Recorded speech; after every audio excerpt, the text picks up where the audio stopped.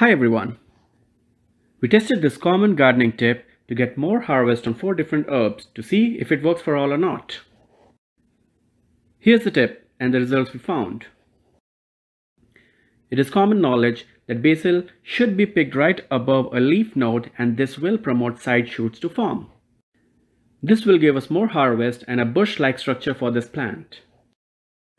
You can see these side shoots grew up beautifully for us, and we have more leaves to harvest now from these basil plants. But does this trick work for other herbs? We tried it out.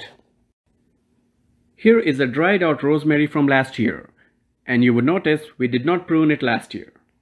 So it grew in a Christmas tree kind of structure. Let us see how rosemary reacts to similar pruning that we did on our basil plants. We planted this one in April and tipped it off. Here it is now, in July, growing into a bush-like structure and lots of leaves to harvest. We even propagated it with the cuttings we made in April. Looks like rosemary loves this pruning. Next is sage. We grew this sage from seed last year, and when it showed up this spring, it was a single stem. We pruned it just about a leaf node, and here we are a couple months later. This sage plant is much more bush-like, and of course the yield is more here as compared to what would have been a single stem plant. Next one is mint. We are trying to grow mint in this lonely corner of our yard, and it does not get much water here, due to which its growth rate is slow.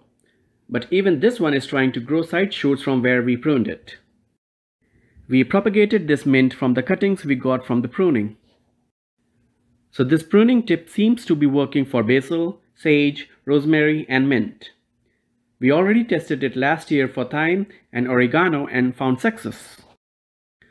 Looks like in general, most of the herbs respond positively to this kind of pruning and provide better harvest. We hope you would get lots of herb harvest using this tip as well. Thanks for watching.